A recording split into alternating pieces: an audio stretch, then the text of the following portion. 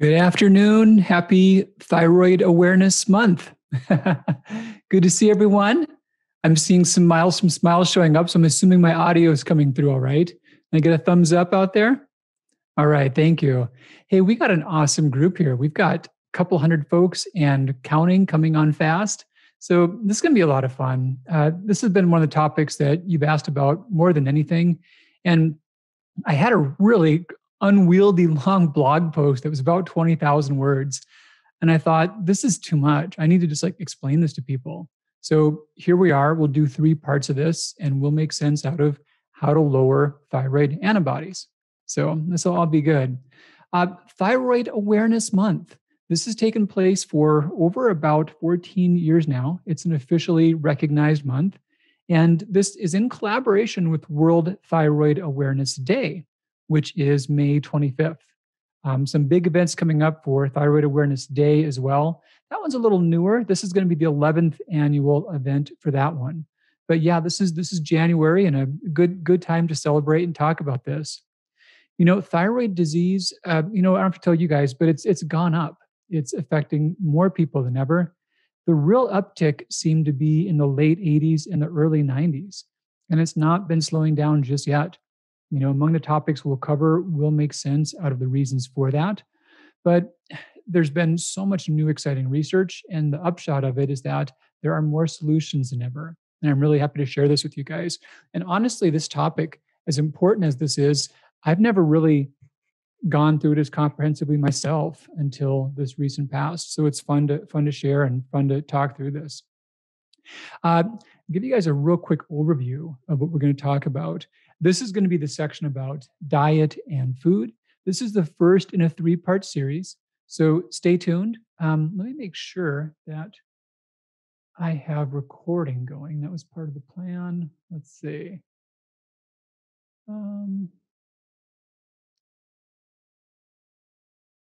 Okay. Yep, my team set it up so that I could be the absent-minded professor and things would still work. And thus they did. Thanks, you guys. So this is going to be our first of 3 parts. This is going to be all about diet and foods. The second one, which we'll do in February, a date to be determined, stay tuned, will focus on the role medications can play and their effects upon thyroid antibodies. And the third one, which will be in March, will be about supplements. Quite a bit of research on various supplements. And in putting this together, I'm going to talk about what can most likely make a really big difference, what might help, and then things that are talked about a lot, but maybe don't have as much basis for them. And I debated about this. I'm not going to spend a whole lot of time myth busting, but I don't want you to chase your tail. I don't want you to put a lot of energy into things that might not be helpful. So I will just cover those things briefly. And I'll be jabbering for 45, 60 minutes, something like that. And at the end of that, I'll grab a couple questions and we'll have about 30 minutes available for that. So this is a big group. I'm happy to have you guys all here. I may not get through all of them. I'm going to do my best. So just know that if you do have one, let's see how many we can cover and put yours together as succinctly as you can. So start thinking about it and I'll do what I can to make sense out of those. I've also got the office hours live, which are most Mondays. So those are available. And if you do want to ask a question, but you've got no clue how to use Zoom, it still baffles me sometimes, take a look in our chat section. And I put a little chat comment at the very beginning, and there was a link in that showing how to raise your hand in a Zoom call. So that's it. All right, so let's dive in. What we'll be talking about, how to lower thyroid antibodies. This is the dietary basis. There's 3 main things that have pretty large amounts of evidence behind them. And one's going to be regulating iodine. I'll give that some depth. I won't go crazy in depth on that one because I have talked about that a lot. And that's the focus of the new book as well. My team suggested to mention Target.com and also Amazon still have the book for half off, which is really cool. So that's available there. And there are bonuses at thyroidresetdiet.com, which are more than the value of the book. So that's a cool thing still available. Yeah, it's funny how pricing works. I told you guys, as an author, I have to pay more for the book when I buy it in bulk than I can buy it as an Amazon Prime member as an individual. But that's life.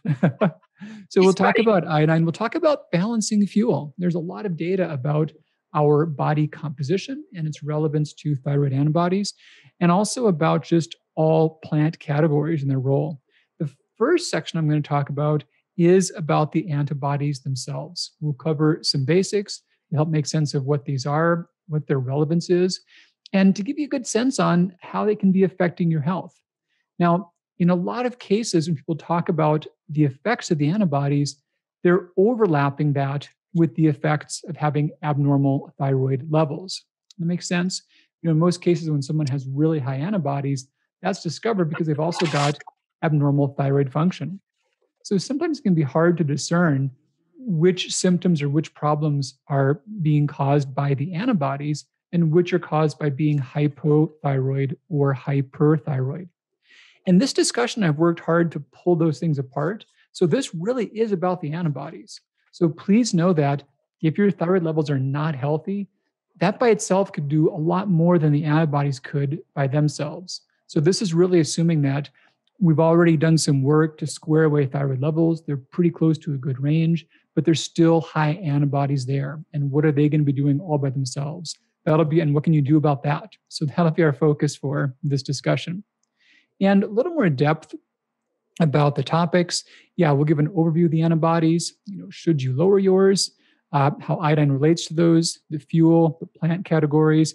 And I'll talk a bit at the later section about autoimmune paleo, about gluten, about soy, and then we will do some Q&A. So some basics. For starters, this is the antithyroid peroxidase antibody.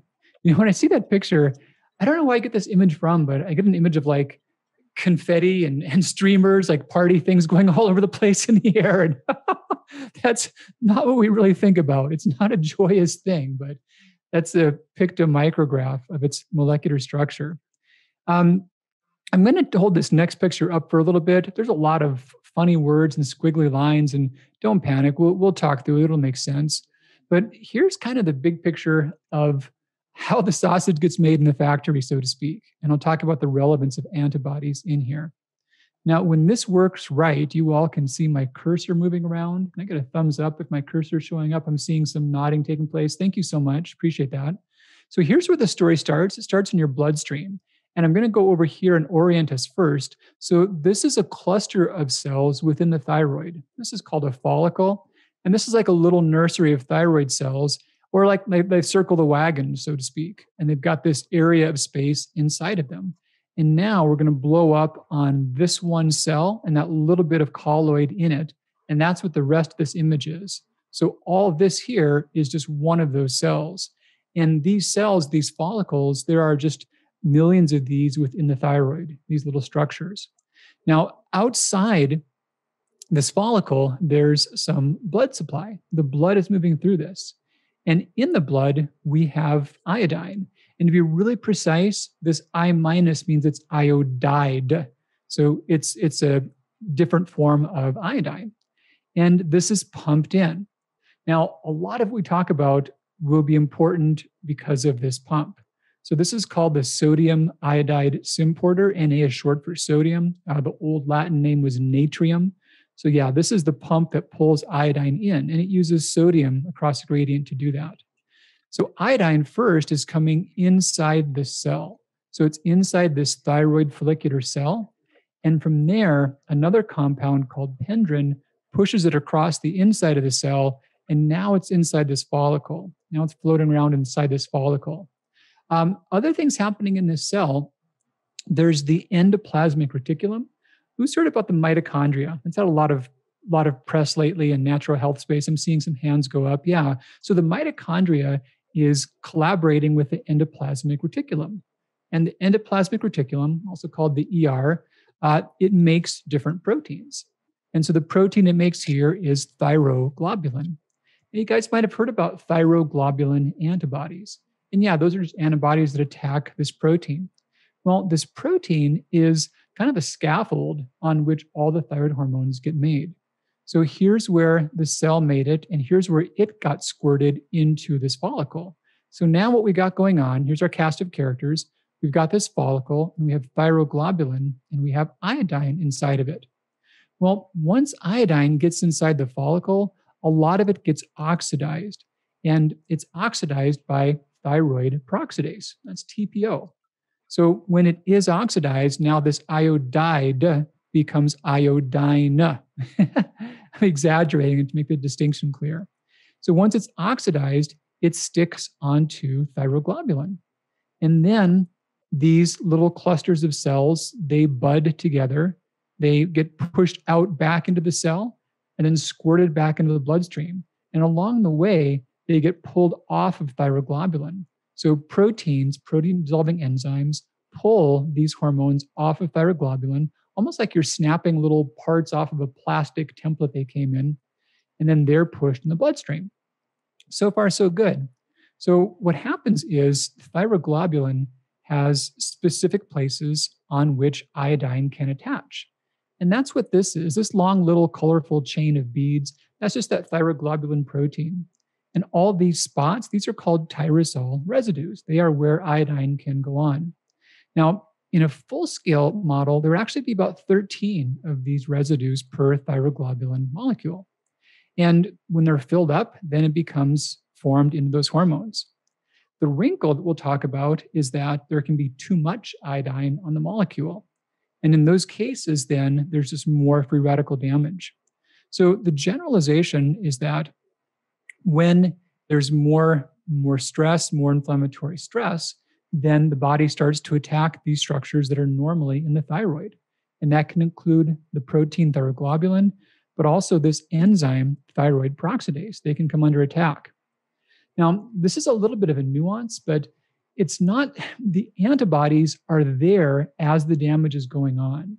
So the antibodies themselves are not causing the damage, but they're often just signs saying there is damage happening. So that's not to say that they aren't important or that things that change them are not important, because when you do lower them, you often do lower the things that go along with them. We think most of the attack is carried out by various cytokines. You guys might have heard that term in the news with COVID and COVID complications. Yeah, these are compounds that trigger strong inflammatory immune responses, and they can take place throughout the body. But yeah, it's driven by cytokines, but these antibodies are bellwether indicators of the presence of cytokines. There's a really goofy joke I heard a while back about this. This police officer, and he saw a man stumbling through an alleyway at night. And this guy is looking on the ground, and cop says, "What are you doing?" And the guy says, "I lost my keys. I can't find my keys." And he goes, "Well, probably shouldn't be driving anyway. Did you lose them out here?" He goes, "No, I lost them back there in the alley." He goes, "Well, why are you looking for them out here?" He goes, "Well, it was too dark back there. I couldn't see anything." There's a lot of things in medicine that we measure what we can see, even though it's not the best thing to measure. And that's the story for thyroid antibodies. They're really not where the keys are at, but they are in the light. They're under the street lamp, so we can see them better. So even though they're not perfectly representative of the immune process, they happen to be the one thing that we can get a grasp on and get relatively good readings on. So then the question is, how does this whole thing drive thyroid disease to perpetuate? Well, generalization, the extra iodine changes how the immune system works. We've got this Th1, Th2 pathways, and overall, they help your immune system decide if you should attack something or not. And when these balances are off, we can start to attack things that are harmless, that belong inside of us. Then we'll see the thyroglobulin get oxidized through too much iodination. And then we've got apoptosis, which is cell death. The thyroid cells start to die.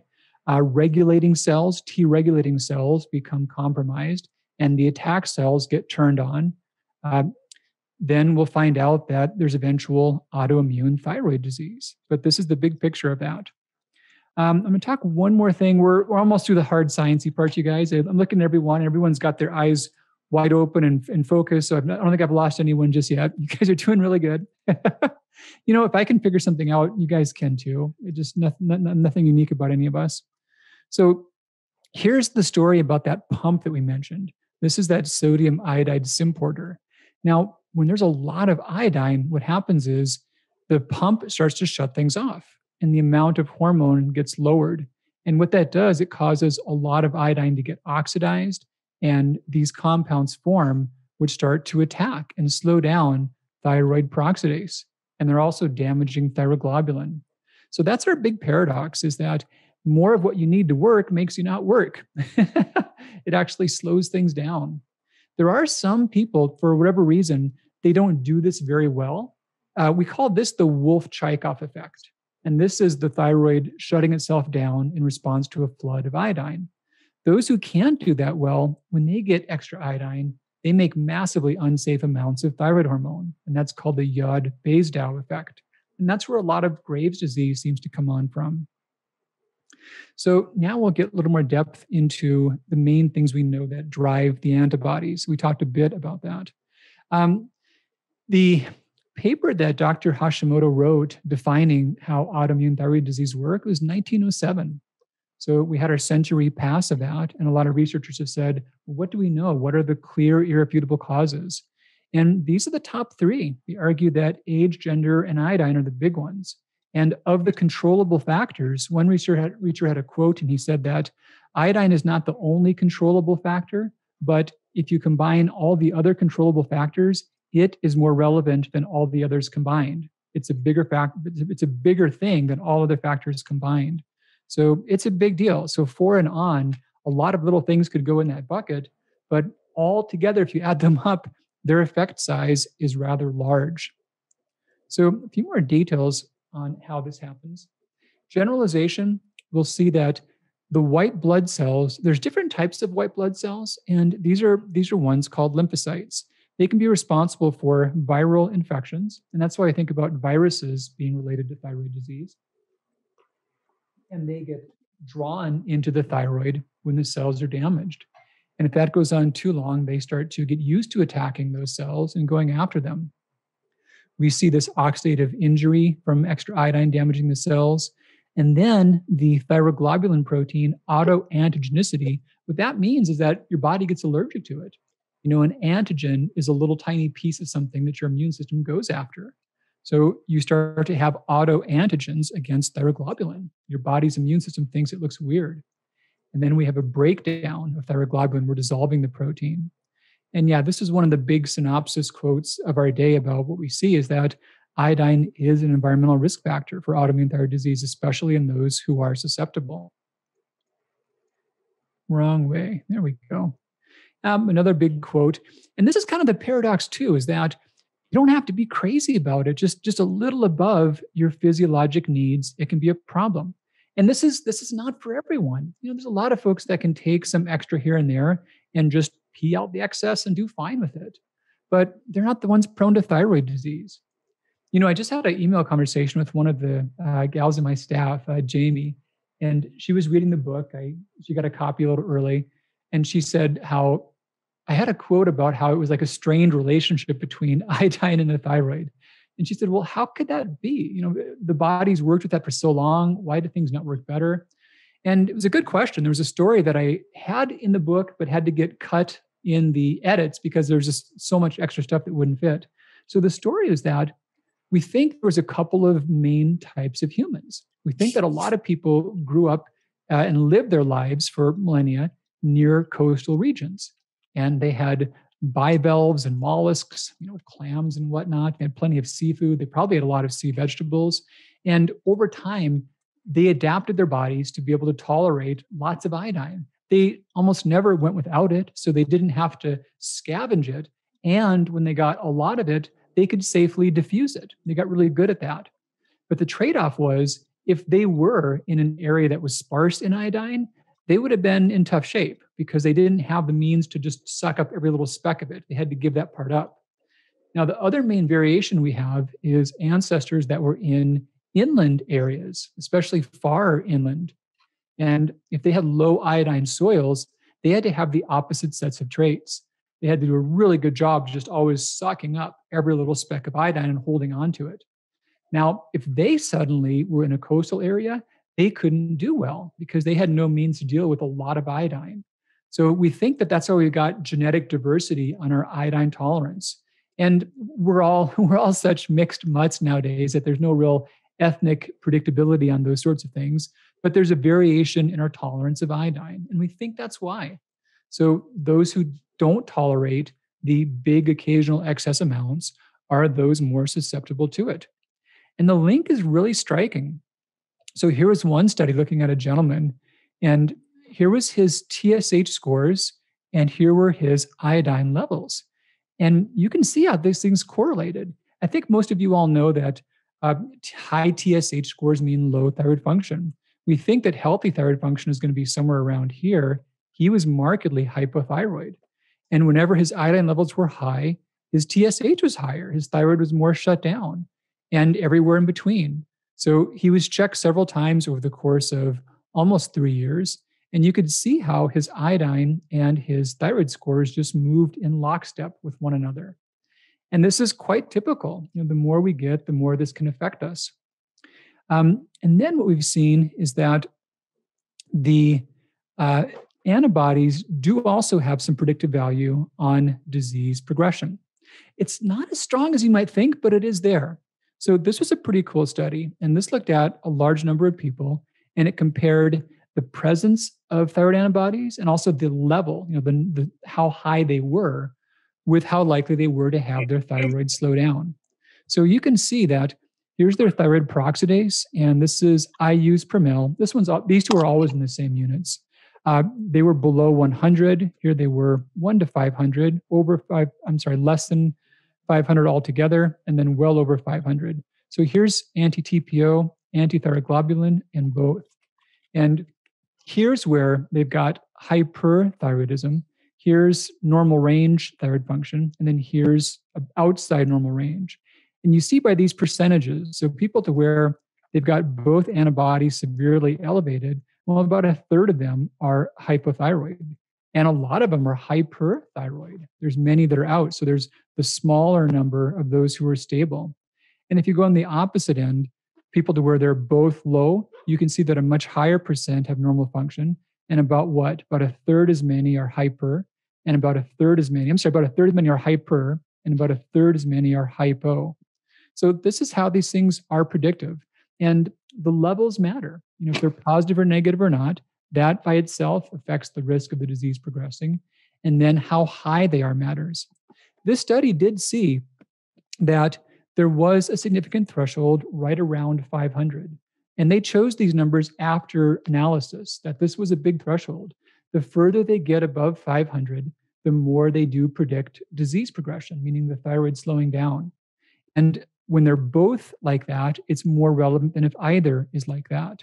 So you can see that if we've got just thyroid globulin, we're seeing there's more people who have stable function. And then if it's just thyroid peroxidase, but if it's both, that number is smallest. So knowing about your antibodies is helpful, and knowing about their levels.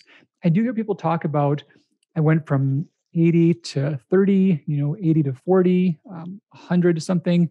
Yeah, these fluctuations within under 100 or between 100 and 500 don't make a large difference. Fluctuations that are outside of 500 versus 100, that does matter. But anywhere between 1 to 500 is not too different from one point to the next. Above 500 is different than below 500, and below 100 is different than above that. But within these categories, not a lot of big distinctions. I'm listening to Zoom. I'm remute here. There we go. Okay. And what we see too, remember I mentioned before how antibodies may be factors for symptoms, even when overall thyroid levels are stable. Here was a paper that talks about that. And what they showed was that these are people that had normal levels of thyroid hormones, but they had high antibodies. And they looked at actually a lot of different symptoms, but these are the couple that showed up as being the most likely to be driven by the antibodies. This was a paper just from this last year. And this one showed that, we'll see things like hair breakage, fragile hair that's thin and breaking easily, swelling, especially eyes in the face, and then the voice, changes in the voice. And that often correlates with just the thyroid gland itself enlarging. So this is how these things play out. And as a generalization, the dark columns are those who had the highest levels of antibodies, and the grayer column are those that had the lower ones. So we can see that these symptoms are higher in those who have the higher levels of antibodies. And that can be quite a big difference. even independent of their thyroid function. But do note that this is really showing up more so when the antibodies are up. So here we're seeing a threshold of 300, this 500 range. So this is a recurrent theme. 500 is a number that the further you get above, the more relevant antibodies can become. And we see this one too. This was kind of interesting. This was a study, and they took people who had significant symptoms. They had hypothyroidism and high levels of antibodies, and they were stabilized. So their thyroid levels were stable, but they were still symptomatic and still had high antibodies. Many of them had painful thyroiditis. So their thyroid glands were just extremely sore and inflamed to the touch. Some were given surgical thyroidectomies, and the thought was maybe this will help to cure them. Now, I don't put this up because I advocate thyroidectomies for Hashimoto's. Really, no one does. But it's kind of a case study in that when the antibodies are brought down by any means, how that might affect symptoms. So those that received the surgery, their antibody levels did go down. There was just less thyroid tissue there. And what happened was their general health scores, those that had higher scores for negative persistent symptoms, they did quite a bit better than those in the control group, especially over some time. Higher numbers were better here. And fatigue scores, in this case, lower numbers were better. They started out high, and most were down closer to a normal range. Whereas those that didn't improve, there were about twice as many were still chronically fatigued and symptomatic. So the take-home message is the antibodies do matter. And we've seen this for these particular symptoms when the antibodies are quite high. And the one other point in which they can be relevant is fertility as well. There has been data arguing that when they're high, even if thyroid function is stabilized, they can affect fertility. And that's especially true for thyroid peroxidase, especially when it's well over 1,000. So that's even higher. So they can matter. Now, if you're someone to where you've not yet stabilized your thyroid levels, or your antibodies are perhaps both well under 100, or your symptoms are different from these symptoms, or there's other things causing the symptoms, they may not be your highest priority. But in these cases where they're quite high and some of these symptoms are there and you've already stabilized thyroid function, they can be relevant. So let's start diving into what we know about diet for thyroid antibodies. And first, I'm going to talk about just 3 popular approaches that get a lot of questions. And then I'll talk about some things that we know from our latest research.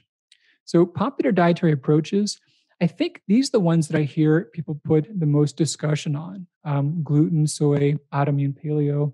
Now, my take on things is that if you do something that's not dangerous and not crazy expensive and it helps you, I'm all for you doing that thing. I'd love for you to keep doing that thing.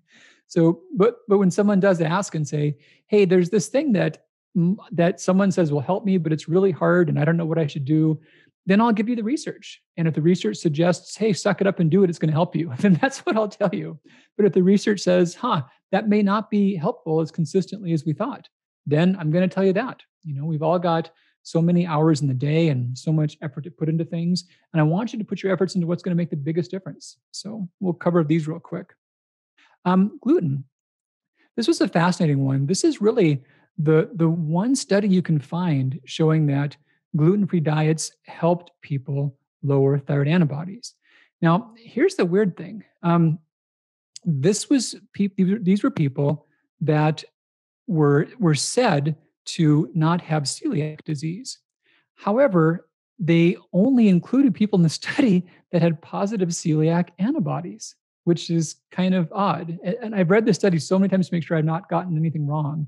But no, they had positive celiac antibodies. Everyone else was rejected. So they had celiac disease. They had not priorly had a formal diagnosis of it, but they did have it. And what they saw was that going gluten-free for them, it didn't actually change their thyroid scores. There was no big differences. It did. Oh, wow. Now I made a mark on that. Oh, no, someone else did. That's curious. Apparently, someone has the ability to draw on these.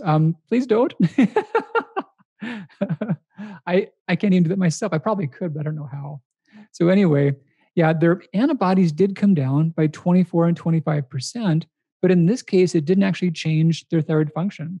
They also saw no changes in digestive symptoms. So that was the closest study to one that showed And this is actually the one I always talked about. People say that even those without celiac disease, this can be a factor. And honestly, this wasn't really a study of those that don't have celiac disease.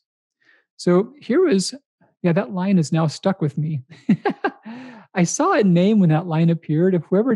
If you could possibly erase it, I don't know, but I don't know how it got there. So this was a study of those with celiac. Um, Now we've got someone else drawing. Oh, I think someone was probably trying to erase that. Whoever that was, if you could even undo, that might make the last ones go away if you got an undo option. So in this one, they took a group that did have celiac disease. They were newly diagnosed. They had the disease picked up rather recently, and they'd had stable thyroid function for the prior year. Now, the thought was they wanted to see how many developed thyroid disease in their first year of being gluten-free. And the thought was uh, that there should be fewer that get thyroid disease that go gluten-free than those that don't. And they could check their compliance by watching some markers of anti-glutaminase antibodies. And what it turned out basically was that there were, let me just get the next one here. There were 5 people that did develop thyroid disease after they went gluten-free. But there weren't differences between those who did or did not go gluten-free. So just as many who avoided gluten still got thyroid disease, and just as many who had gluten did not get thyroid disease. So this was the biggest study like that. And the conclusion of that was that there was just no real relationship. Those with celiac disease certainly should go gluten-free. It's important for many facets of their health. And they should be tracked for thyroid disease. But going gluten-free didn't keep them from getting thyroid disease. So the researcher said there was no implications for those without it. So should you go gluten-free? Yeah, if it helps, if it makes a difference for digestion, other symptoms. However, I would argue against cutting out all grain products. Only those that contain gluten are probably worth thinking about. And cutting out processed grain products, though, that's even a good thing, even the gluten-free ones. But there's not some special way in which you need to because of having thyroid disease. So I think a lot of times people can go get better by going gluten-free because they're consuming fewer processed grains. That lowers their iodine. In some cases, they may lose weight because of that as well. Really quickly mention autoimmune paleo. This was a study, the one study that was published. This was 16 women, average age of 35. They had Hashis and they went autoimmune paleo for 2.5 months. The conclusion of the study was that they saw no changes in any measure of thyroid function, TSH, free T3, free T4, as well as thyroid antibodies. However, I do think that there are those who have gone AIP and felt better from that. And again, they're probably cutting out a lot of extra iodine. They go off processed grains, they're off of dairy and eggs. And in many cases, they're not doing iodized salt and they might drop a few pounds. So those things could all be helpful onto themselves. But just the AIP part alone in the one study that was done didn't show to have a change in the thyroid markers. And the last one in this vein will be about soy. And soy is something that lots of strong ideas about, and also tons and tons of studies done about soy. And this was a very recent paper. This was just last year. And basically, they pulled together 4,925 citations. I've read a lot of studies on soy and thyroid disease, but I've not read all 4,900 of them. I wouldn't claim that. Their conclusions, quite simply, were that soy had no effect on thyroid hormones. What they did see was that many papers have shown that soy may benefit cardiovascular health, less risk of metabolic syndrome, less risk of diabetes, bone health, and postmenopausal symptoms. There's even been some strong data about soy being useful as a preventive for breast cancer, and even those who have had hormonally sensitive breast cancer. So these are benefits we can get from many ways. You can get these benefits by a variety of plant foods, exercise, and sleep. No one has to consume soy, but I wouldn't worry about soy as being a big driver for thyroid disease. Now, there are those that have soy allergy and those that feel better without it. It's totally fine. But if you're wondering which basket to put your eggs in, where to put the most focus on, I wouldn't think about that one as being the most important. So I'll talk a bit about iodine regulation. And again, learning the whole basis of thyroid disease being how it's driven by iodine trapped in the thyroid it makes sense that this would be a relevant factor for that. So we just think about the main iodine sources that we have from supplements, from the high iodine foods, and then also the hidden iodine sources. And the hand sanitizers, those were recently updated, which was good. They no longer have that, but cosmetics still do. And this is one of the points I highlight in the book. I put a big list of all the hidden names of iodine products in cosmetics. And it adds up. It's not a large mass, but you don't need a large mass when it comes to iodine. You can take a shower and get thousands of micrograms in your system from personal care products. And then some foods have just erratic amounts of iodine. So the baked goods, the dairy. Now, thyroid medications, they have it. And I think I put this message out badly in the past. When you're thinking about your day's total iodine intake, you don't really need to consider what's in your thyroid medications. Now, that's true as long as you're not taking too much. If your dose is higher than it should be, meaning the TSH starts to dip down, then the iodine in them starts to add up. But assuming it's not the case, you can leave that out of your equations. So yeah, because what happens is your body would make that iodine in your own hormones anyway. So it's not an extra amount coming in. So that's there, but it doesn't really change the equation. And here's how that's affected those with Hashimoto's under pretty controlled conditions. This was an awesome study. So 45 patients who had Hashimoto's, they were just given iodine restriction. They were kept under 100 micrograms per day. And it's no coincidence that that's my target for the reset phase of the thyroid reset diet. One control group did not. One group did. They were about 41 years old, mostly female, and they'd had thyroid disease for 2 to 4 years. Average TSH score, 14.28. So a lot of you are savvy about the number, and please forgive me, but some may not be. The TSH is the thyroid stimulating hormone. It's your pituitary gland asking your thyroid to work. And the more sluggish your thyroid is, the higher that number goes. Most labs say you're normal up to 4.5. Healthy people are probably more like 1 or so, but 14's high. 14's a high TSH. And that was the average. There was actually a lot of people that had TSH scores in the 50, 100, and 200 range. So the one and only thing they did was the iodine regulation for 3 months. What they saw was that the iodine levels before the diet didn't make any difference whatsoever. It didn't predict who would get better and who would not. And that's why I don't push you guys to run out and test your iodine before doing the diet, because it just doesn't matter. What they did see, though, is that those that didn't get better after the fact often still had high levels of iodine. And what happens is if you've got a lot of iodine in your system, you don't always see it in your urine because a lot of it's trapped in your thyroid. It's only after you've gone low iodine. If you've done that and then you've got a lot of iodine coming out, it means you're not done yet. It means your body is still detoxing, or you've just got a lot coming into your system from some source still. So cool thing is 3 months, TSH scores, remember that 14.28? They went down to 3. Their average score went down to 3 within 3 months. They did nothing else. They didn't go on medications. They didn't stand on their heads. They did nothing else but regulate their iodine. You guys see the infomercials like they're, but wait, there's more. Well, there's more. It gets even better. So here's the ones that got better. So the ones that didn't get better, well, a lot of them improved. So many of them, their scores went down by 50% or more. They weren't yet in the normal range, but they were sure the heck heading that way. They just needed a little bit more time. And there was also then just a few who didn't respond. And in most cases, they were still putting out high amounts of iodine. So they didn't respond because they just weren't yet on target.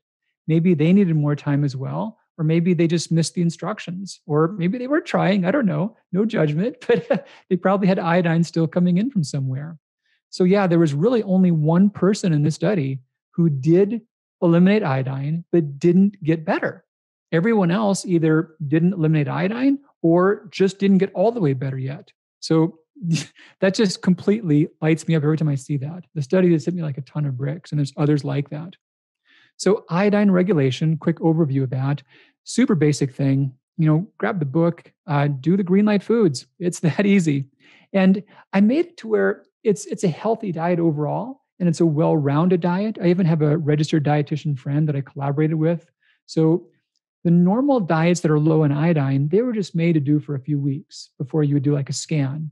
And when it's short term, that's fine, but this is something you might do for 3, 6, 9 months. And I wanted to make sure that it was nutritionally complete, that it was easy, and that it was simple. So all you do is do green light foods. And this is a short list, but there's green light foods in every food category. There's tons of options.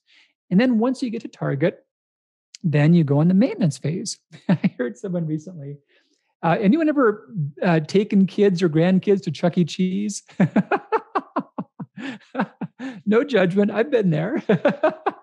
So the kids play on the various games, and then you get these tickets, right? And you get this stack of tickets, and you can go trade those in on all these completely worthless things that seem like the most valuable thing in the world in the moment. So the maintenance phase, here's the tickets. You got 2 tickets. You can spend your tickets on wherever you want. You get 2 servings of yellow light foods.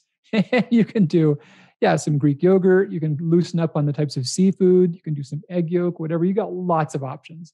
But that's where you spend your tickets, is on the yellow light foods when you're in maintenance. But yeah, it's that simple. So the next of the 3 big topics I want to mention is fuel balance, is getting the amount of fuel the body needs. And this is interesting. There's lots of data about how fuel works in the system.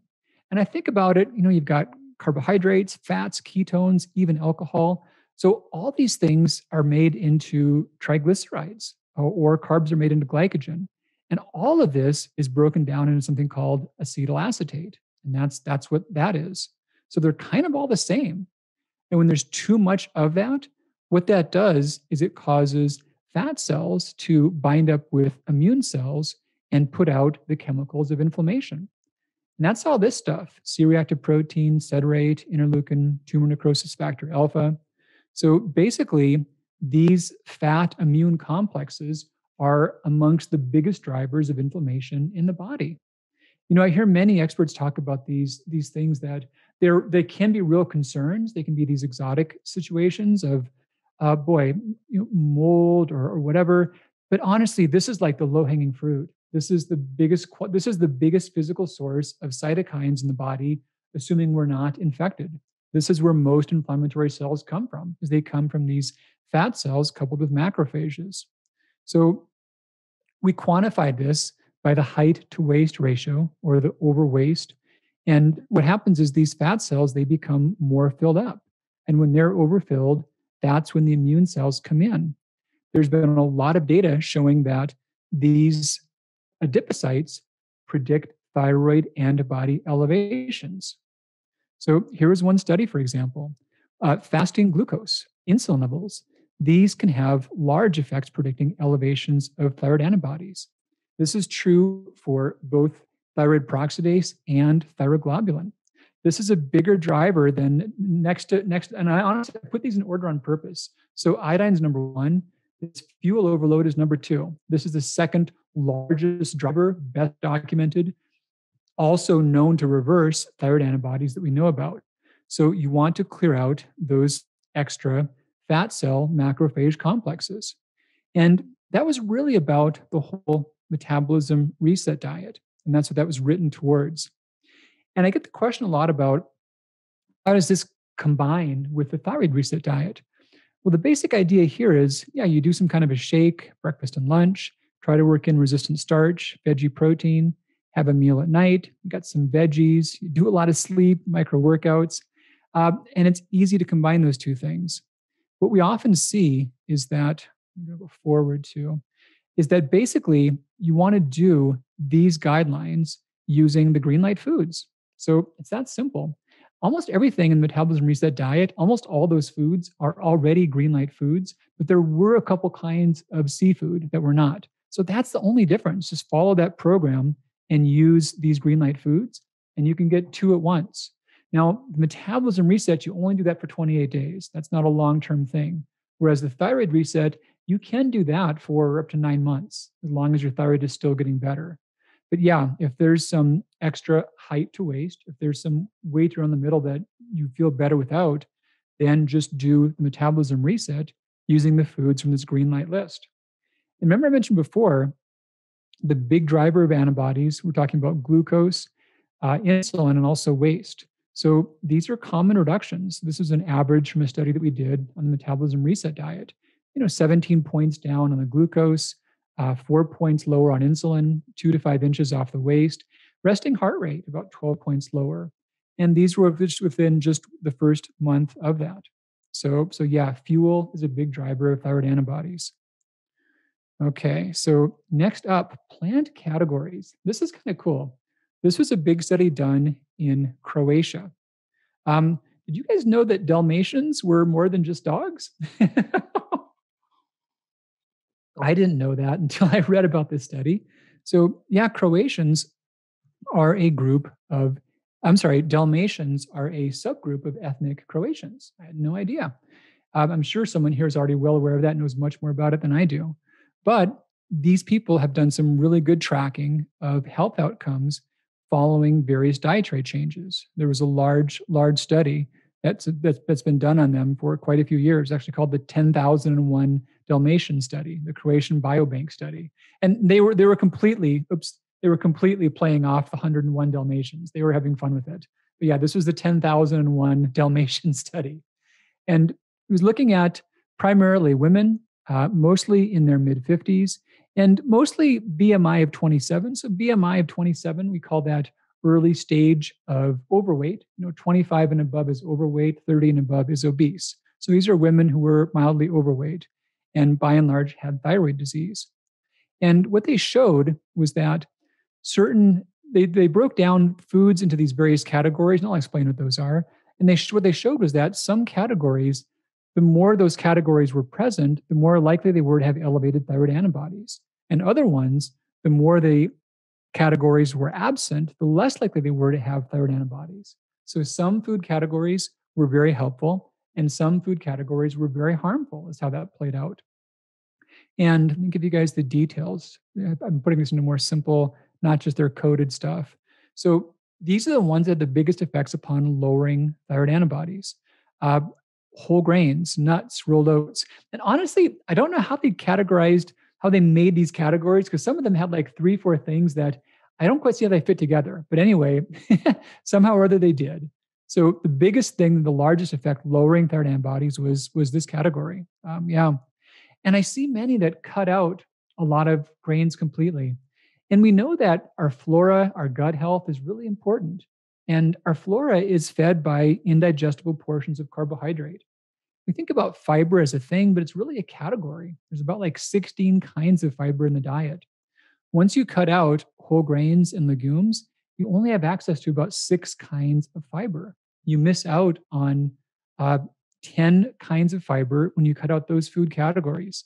So the Dalmatians that had the least tendency to develop thyroid antibodies were the ones most likely to consume whole grains, nuts, and especially rolled oats. That was the number one up there. So here was our other categories, and I did put these in order of how large their effect size was. Vegetables and legumes were next up. Same thing, many will miss out on legumes, great positive effects from them. Fruit, nuts showed up more than once, and then chicken and beef and squid. And this is funny because, I've never thought much about squid either way until I wrote the last book. It's a pretty cool food. So it's very sustainable. It's extremely low in iodine. It's easy to find. It's cost effective. So I get the frozen squid steaks from like a Whole Foods or even regular supermarkets. And it's funny, there are these big rectangles. I don't know if you guys have heard of them before or not. There are these big rectangles. You thaw them out. You sear them. You got some salt and pepper and some lemon. Nothing complicated. You flip them over and sear them again, and they're really good.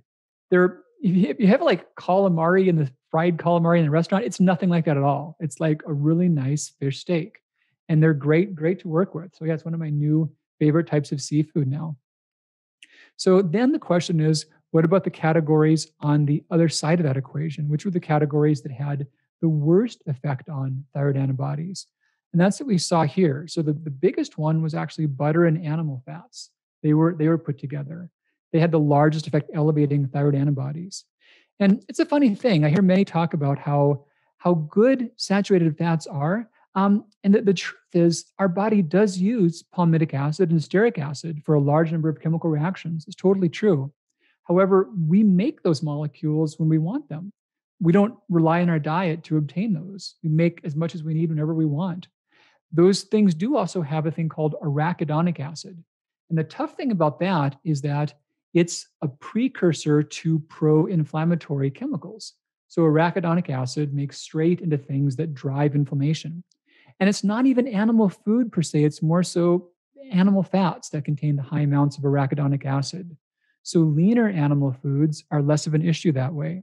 And that was just this was just a study looking at the populations, but yeah, those that consume the most of these foods had the biggest rises of thyroid antibodies. Next up, we saw processed meats. Probably a lot of overlap here. These things are also pretty high in iodine, as are dairy products and as is commercial bread. And liquor, that's just how they termed it. I probably would have said it in a different way. In the diet, I did put alcoholic beverages as yellow light foods and red light foods for some. And it's not because of iodine. There's actually a lot of data showing that alcohol itself can be a driver of thyroid disease and pro-inflammatory for thyroid function. So yeah, that can be a negative. So then when we think about it, point I wanted to cover quickly is that there's these anti-nutrients. And in most cases, if someone is not already eating a lot of plant foods, if there's particular foods that one can't digest or tolerate, so be it. But there's been a lot of talk about anti-nutrients and these things possibly being bad. Well, most of these things really have large benefits to our health in the context of normal diets. So fibers are anti-nutrients. They're not absorbable. They help us regulate our blood sugar. Glucosinolates cut our cancer risk. This is the broccoli extract. Lectins, lots of data about lectins lowering cardiovascular disease, diabetes, obesity, and cancers. Phytic acid, this is solanine from nightshades. As a quick generalization for anti-nutrients, these are all things that, if they were purified from plants and consumed in quantities outside of what you would get from your diet, they definitely can be harmful. They definitely could be toxic. However, in the context of plant foods and in the way we normally prepare foods, like we cook our beans. We don't make raw kidney bean salads for valid reasons. We figured that out a long time ago. So yeah, in the context of how we actually cook and prepare foods and in the quantities these are found in food, these are more health promoting than health harmful. And this is a concept called hormesis. Whenever you hear about phytonutrients, I want you to plant something in your head. I want you to hear the word phytotoxins, because phytonutrients are actually toxins. Plants have, good macronutrients we need. They have good vitamins and minerals. But then all those phytonutrients, they're not there because the plant's trying to help us. They're there because the plant's trying to protect itself. Those are all secondary chemical defenses. They're naturally made pesticides and herbicides and fungicides. And by a dint of our evolutionary time and adaptation to these plants, the little bit of toxins in those ends up being useful for us. Our body gets exposed to those things like the glucosinolates from broccoli. Our liver gets exposed to that, and it realizes, hey, it's a tough world out there. I better toughen up. I better get strong and ready. And it does. And it can more effectively metabolize our hormones and break down waste and toxins because we're exposed to a milder toxin called glucosinolate from broccoli. So yeah, all these anti-nutrients, again, in massive amounts outside of the context of a diet, they would be harmful. But in the context of plant foods that we consume, they're things that are beneficial for us. So yeah, so big point is getting a variety of those plant foods. And safe uses of those, here's some examples. So yeah, there are anti-nutrients in some of these beans. Well, you cook them. We cook our beans. We've done that for a long time. We have these in some foods that are less common, bamboo or cassava. So same thing, they've got to be processed properly. Bitter apricot seed. I ate a bunch of those one time as a mistake when I was in medical school. Yeah, I was really, our clinic was on the second floor. And the next day I could barely get up the stairs. I was so sick. They have a version of cyanide. It could have been bad. It was pretty stupid, but I've learned those things firsthand. Flaxseed, the amounts we consume, they're cooked. Used normally, they're fine. Potatoes, you don't eat the green parts. You don't eat the sprouts. That's just, we don't do that. So yeah, we've worked out ways to get around most of these things. So here's a quick synopsis about the plants that you'd wish to include. Vegetables, think about the leafy greens, the alliums, which are the garlic and onions and shallots, root veggies, cruciferous, broccoli, cauliflower, Brussels sprouts, Apiaceae. This is a cool category. This includes parsnips and parsley and celery and carrots, but all good foods. The legumes, the whole grains, the nuts, the seeds. A little more detail here. So, fruits, think too about working in some berries, citrus, stone fruit, tropical fruits, melons on occasion, and legumes, a big category with a lot of benefits. So, there's different ones. I always used to say beans and legumes. That's not, a botanist would laugh about that because legumes include beans and peas. They're all in the same category. So legumes covers all that. Now I know. But yeah, chickpeas, various beans. If you haven't tried adzuki beans, they're one of my favorites. They're really good. They're tiny red beans. They cook up fast. They're amongst the highest dietary source of magnesium you can find, and they go well with so many dishes. Peas, lentils, which are distinct, all good things. And nuts and seeds, lots of good benefits here as well for all the types. So, action steps, try to work in each of those categories here. These are all the things that lower the thyroid antibodies. And then reduce or avoid these. These are the things that really do drive that. Now, if there are foods that you are allergic to, you're sensitive to, you respect that. Do avoid those. If there's things you eat that make you feel bad, if there are foods that a blood test said you had an IgG reaction to, maybe not. Most of those tests are not very accurate to be truthful. So do just push back and think about it. If there are things, if you've gotten to where you don't tolerate many of these foods, that can happen paradoxically if your diet is too limited. So the more foods you cut out, the fewer foods you become able to digest. And a lot of people find that they've been so strict for so long, they can't tolerate much of anything anymore. And that's really tragic. I'm seeing some hands go up. Yeah, it's a sad thing, and I've seen really extreme versions of that where people can only eat like one or two foods. The solution for that is to take little tiny baby steps really gradually out of that, and then also to have a little patience about the process. I've seen many do well with legumes, for example, to do like a teaspoon of lentils, a teaspoon of cooked lentils once a day, every other day, and play with that for a couple of weeks. And once your flora starts to adapt and adjust again, add in a little more and gradually work up. But you can reverse that intolerance process in so many cases.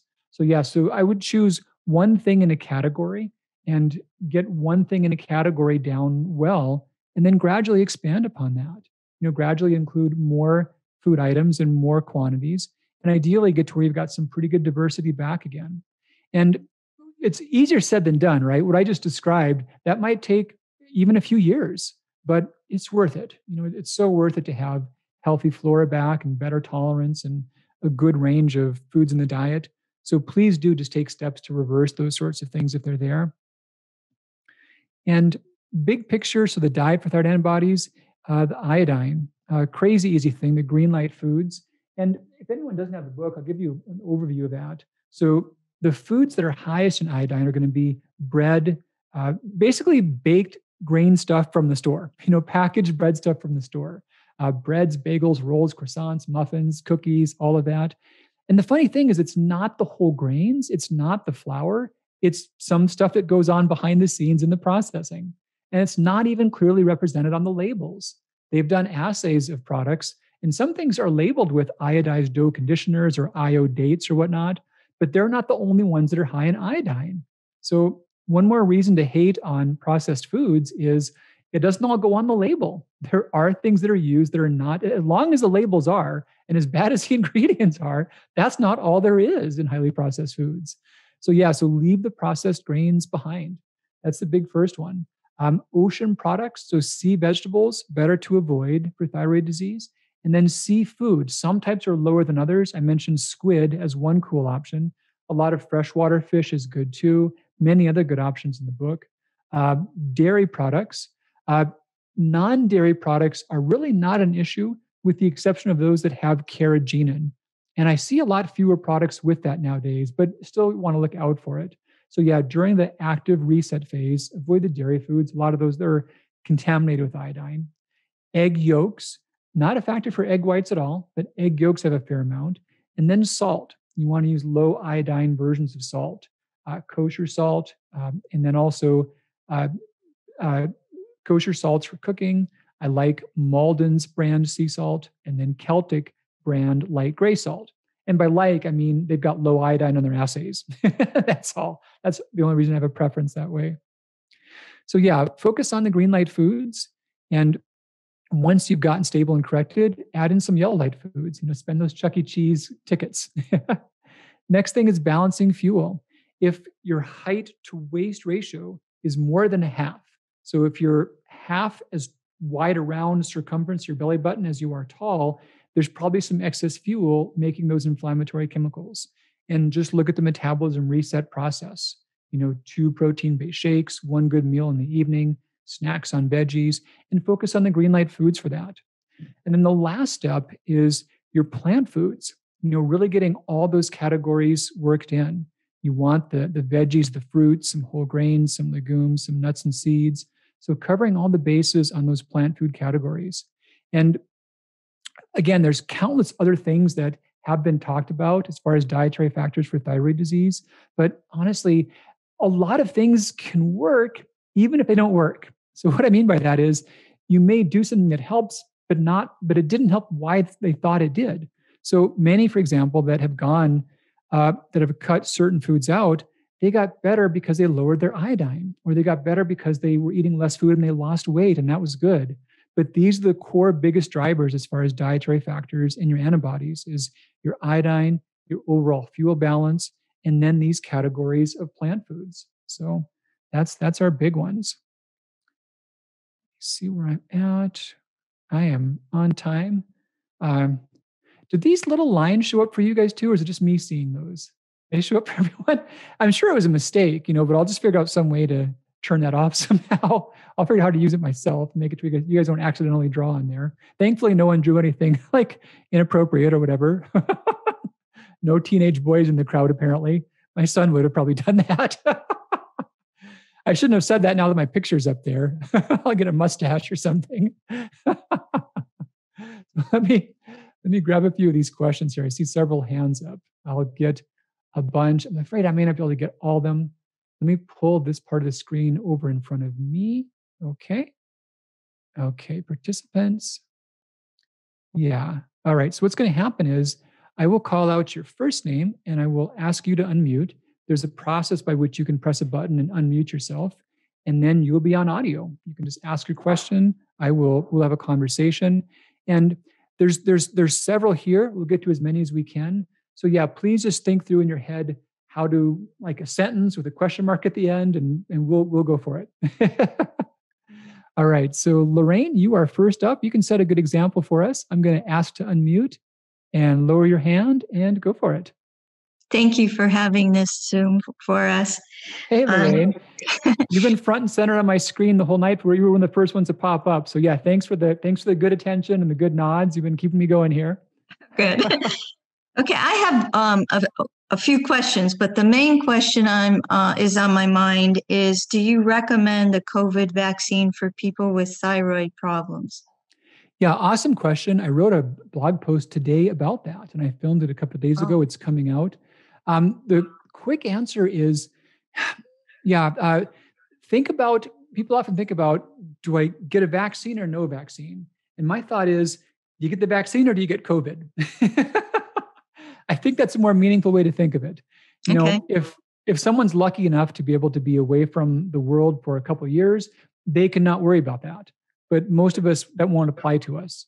So the thought is, what's the likelihood of the vaccine driving autoimmune disease, causing it or worsening it? How does that compare to the likelihood of COVID causing or worsening autoimmune disease? And the other thought is that we have had a lot of times in which vaccines have been thought to cause autoimmunity. And the ones that have been looked at were those that had some version of the actual organism. They call that an attenuated virus, for example, where it's there, but it's kind of weak. And there's a lot of infections that can drive autoimmunity. So it's a logical thought. If the infection could give you a problem, maybe the vaccine that has that infection, even if it's weaker, maybe it could do the same thing. By and large, those have not panned out as being causal. The difficulty with a lot of bad things on vaccines is that it's a game of large numbers. So, for example, in the study that the Pfizer vaccine was done, there was 44,000 people, two groups. Everyone got a shot. Half the shots were salt water. The other half were actual vaccines. No one knew which was which. As the numbers started coming out, two people died after receiving the vaccine, in the weeks after receiving the vaccine. Mm-hmm. And that was an attention getter. But as time rolled on, 6 people died in the saltwater group, in the placebo group. And yeah, so basically in America, 8,000 people die per day, just randomly. And in that study, what they saw was that people who were 40s, 50s, 60s, 70s, well, if you watch them for a few months, sadly, somebody's going to have a heart attack or somebody's going to have a major stroke. And it's really tricky to say if A followed B, did A cause B? That's the thing you have to unwind. Mm-hmm. And by and large, they've not seen a causal link that way. We do know that COVID has caused people to develop autoimmune disease. We know that it's caused flares of many types of autoimmune disease, but autoimmune disease has not been observed amongst those receiving the vaccine. Totally bizarre coincidence. I wrote about this today. The number of people who are infected with COVID, as in the US, today's statistics, 25.6 million. Check this out. I couldn't make this up. I was writing this paper thinking, I bet there's almost that many who've got the vaccine so far. And I checked it and I looked at the numbers. So you know how many have gotten the vaccine as of today? 25.6 million, like the exact same number. How weird is that? So we've had 439,000 deaths from COVID. There have been those who have died after the vaccine, but all analysis has shown that it probably wasn't from that. It was more of a thing that happened, like a heart attack that was building up for some time, or a suddenly discovered cancer that took decades to form and happened to occur then. So yeah, I think that the risks for someone with autoimmunity, there's a lot more risks on the side of COVID than there are in the risks of the vaccine. Okay. Can I ask you also a question about your personalized thyroid plan program? For sure. Is that done mostly on Facebook or because I don't do Facebook?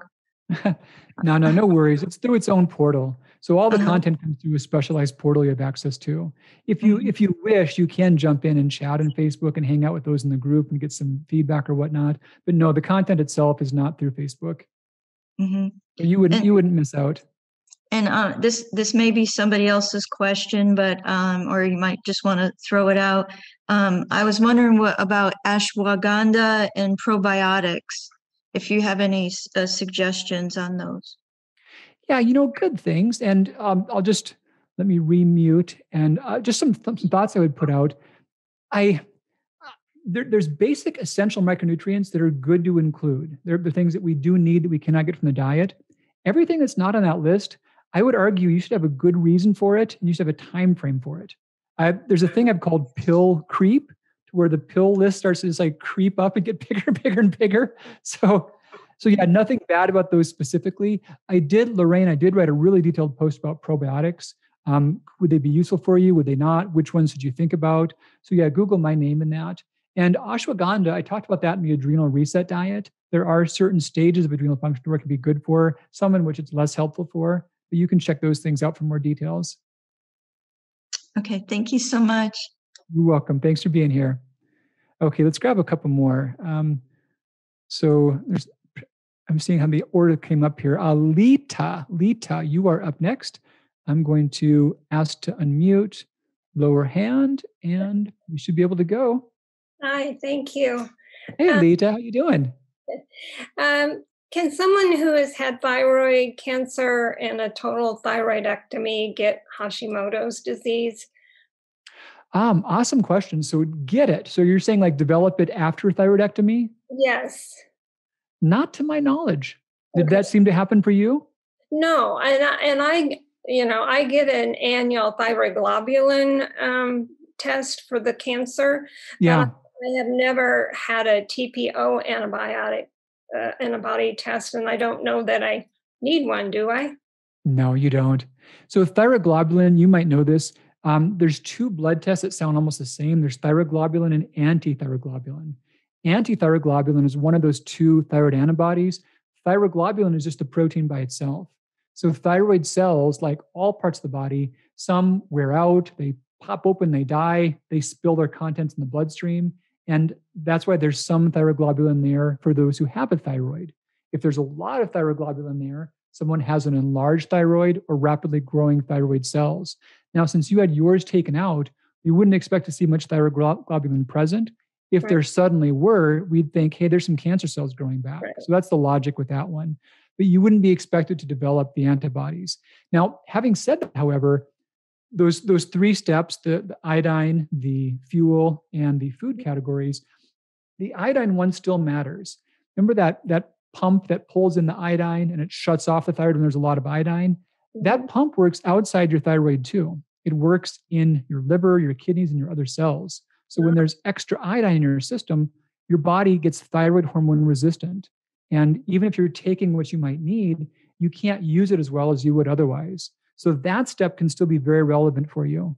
So I would still want low iodine levels. That's right. But I won't possibly get Hashimoto's disease. Nope. Your risks of Hashimoto's disease are exactly as high as my risks are of getting pregnant. That's good. I just don't have those parts. You don't have those parts. We're good. Yeah. Thank you so much for the seminar. You're welcome. I'm going to remute. Okay. Lower your hand. There we go. Kitty. Let's see. There we go. Kitty, you are up. I'm going to ask to unmute, lower your hand, and let's hear what you got for me. Hi, Dr. C. It's good to hear you. I've been listening the last few days and learned more than I thought I didn't know. But even with all those books behind you? Yeah. All of your books too. I've been reading the current one. And I had one observation and I have a couple questions. One thing that I did find on canned beans where it said no salt added. And I thought, oh, great, I'll get these. And it was at Natural Grocers. And instead of salt, they had added seaweed. So we really need to watch the labels. And then I had a question. I know in the past, you've advised to take your blood test without taking your thyroid meds. Does that affect the antibodies as well? Truth be told, it actually doesn't affect the antibodies. It mostly affects the free T3 and free T4. That's the biggest factor that way.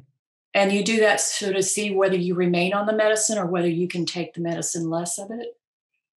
Well, yeah, you're testing to see how it might change. A lot of people, they need less, and you want to know that right away because otherwise you'd be taking too much. And also, it would make your thyroid unable to repair.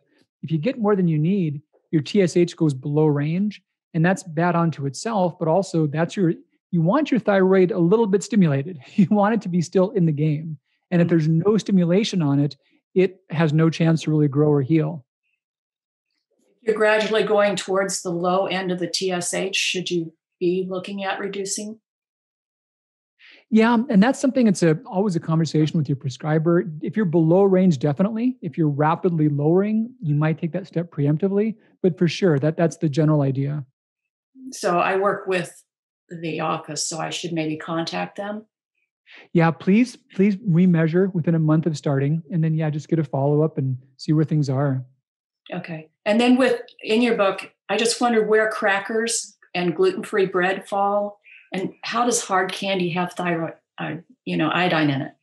That's a great question. And there's some things that are just general principles. Like we know there's a lot of it in seaweed, for example. And there's some things, so you'll never see a good iodine list online because it's just not readily available data. I worked my butt off for years to find 600 foods and about like 50 readings for each food, and I averaged them all out. And in most cases, you could predict iodine based on a food category, but there was a few things that were complete outliers. So candy was one. There are some food colorings that are high in iodine. FD&C number 5 is one example. It's a red coloring. But there are some foods that we're like, why was that there? So I've had examples that I have no clue why it was present. Frozen cantaloupe. There was one assay of frozen cantaloupe that was through the roof. Prune juice. I have no idea why that's high in iodine, but it often is. But so I don't know, but it was. Okay. Thank you. You're welcome. Let's get a couple more here. I'm going to remute. And Maggie's up. I'm going to ask to unmute. Lower hand and go for it. Hi, thank you. I just wanted to know, I was surprised to see that you had dark poultry as well as fatty meats on your list to avoid. Um, are you talking like chicken thighs and turkey legs and that sort of thing? Because fatty foods offer so much flavor, and I was just, it's kind of been our staple. I'm wondering now if it's a problem. They sure are tasty. Fat molecules carry flavor themselves. That's the joke from every state fair is you can deep fry a boot and it would taste good. Okay. but but yeah, that's just how it played out in the Dalmatian studies, that high fatty things were drivers of thyroid antibodies. So then how do you flavor the the lean meats then? Well, I was going to say our tastes calibrate for sugar, fat, and salt. What I mean by that is we get used to a certain amount.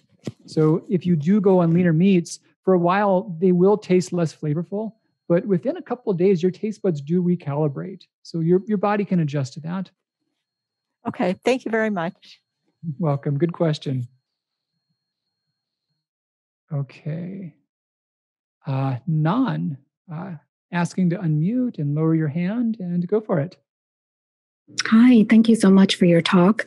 I think I may have missed the very beginning because I was driving home from work, but I just have a couple of questions. One, the iodine, we were always taught to have iodine foods to avoid thyroid issues. So if you have hypothyroidism, I totally missed your concept because I hear you saying decrease your iodine. Mm-hmm. So are we decreasing and trying to limit iodine if we have hypothyroidism? Yeah. So what happens is that, I'm pulling up an article, I'll give you a link to this one. What happens is that in the modern world, since about the mid 90s, we started getting too much. There were parts of the world that were severely iodine deficient, but as of 2014, there were no more. And we now have 52 nations that are categorized as being at risk for thyroid disease due to iodine excess. There's a lot in the chat, but I'm going to drop a link in the chat if that shows up. Or if it's hard to find there, if you just Google my name and iodine controversy, it'll tell you all about why there's different views on that. But I did cite that data pretty well in the book too. And that was correct. It was too much as a problem for those that are prone to thyroid disease. If you're drinking right. reverse osmosis water through a filtration system, some of many minerals are removed. You're supposed to add additional minerals to each gallon, which hasn't gone too well in my family. They don't like that taste. I honestly wouldn't worry about that practice. I have heard that said, but we don't really, water is not where we get our minerals from. We get it more so from our diet. So yeah, just have, some minerals can taste nice, and some areas that happen to have minerals in the water, you can absorb some magnesium from that, but water won't take minerals from your body. So I've heard some argue that unless you add them in, water pulls it out. Just doesn't work that way with water in the kidneys and whatnot. So yeah, if you like it for flavor, add it. Otherwise, purified water is great, and then have a lot of mineral-rich foods in the diet. And some speakers have actually in thyroid realms have said, if you are a vegan or a vegetarian, you're at a disadvantage. I noticed you did put in several types of animal products and meats. If our family is vegan and vegetarian, are we at a very big disadvantage? So the study that I cited, the animal products and meats, the fatty animal products were things that elevated thyroid antibodies. Those are things that had negative effects. So no, vegans are avoiding those products already. So that would not be a disadvantage. Okay. And do I have time for 2 quick questions? And you can just give me the shortest answer possible. How about one quick one? Okay. If there's hair loss, but your labs are normal and there are no antibodies, could it be related to thyroid disease? Normal, but in sometimes, and I'm going to give you a link here for another paper to look at. Here we go. Yeah, here was a deep dive I wrote. And again, I don't know if the chat is too full to easily find things in, but I'll put this in anyway. Let me get back to that. A little tricky to find. There we go. Okay, chat. And boom. Yeah, thyroid levels certainly can affect hair loss. As a generalization, they're not they're not the only thing, and they tend to be a larger factor when they're off by large amounts. There's not a lot of data on thyroid antibodies alone affecting hair, but the TSH, the free hormones, when they're off by large functions, they can. I think a lot about iron, cortisol, androgenic hormones. They're often bigger factors for many people. Okay.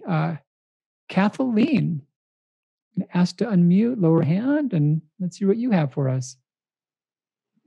I put some stuff in the chat, and I just wanted to ask. I didn't get the beginning of the thing, so I wanted to ask. One of the natural practitioners that I have watched mentioned that there's a connection with liver function and thyroid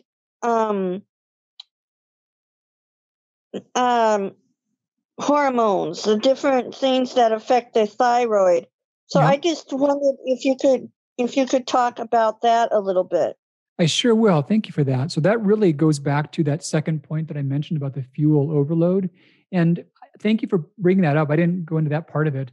One of the main ways that excess fuel hurts us is that it changes liver function. Our liver has to process our hormones, the environmental wastes, our nutrients, has to keep those things right. The biggest stressor that it does is it stores fuel. So it's storing triglycerides and glycogen. And the problem is that you saw how all those things could make triglycerides. Well, you can make triglycerides even when there's no more space for them. You can kind of like build on a new wing, so to speak. And that's fatty liver disease. And it's an overt disease. But before it's that bad, there's a whole continuum. And in most cases, when someone has that waist to height ratio changing, they're getting early fatty liver. And that's driving many inflammatory chemicals, including those that elevate thyroid antibodies. So yeah, it's just right back to that same fuel discussion, but very important point. Thank you for that. Hey, Mom's back. I think I saw Mom here recently. Unless we got a different one, that could be too. So Mom, go ahead.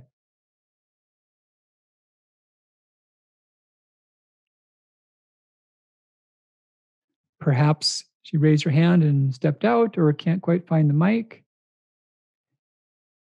I will. Okay, let's go to Bern. B-E-R-N, Bern. I'm going to ask to unmute and go ahead. Hi, Dr. C. How are you? Hey, I'm doing great. How about yourself? Yeah, you know what? I just have a question because I'm really trying my very best to maybe just try healing my thyroid. I have a Hashimoto for maybe almost 14 years now. Okay. And I'm really trying to get off the medication. Is that something that it's possible for anyone? I mean, it's interesting that I come across with your email, and I just have a concern with my doctor because my TSH just went up to 104, which the range is 0.27 to 4.2. Yeah. So I actually just had another blood work today because she wanted to see why it just like spiked up or something like that.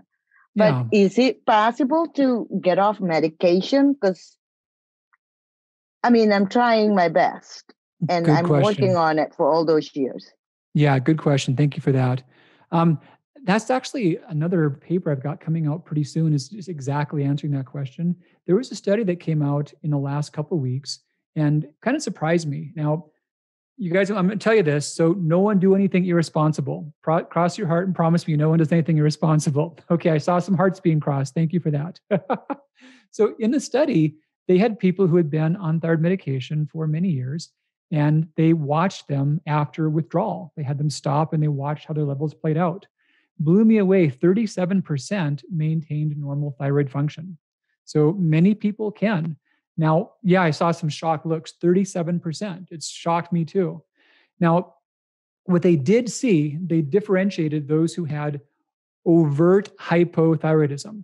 And the way they defined that was a TSH more than 12 plus free T4 levels well below range. So some people had that.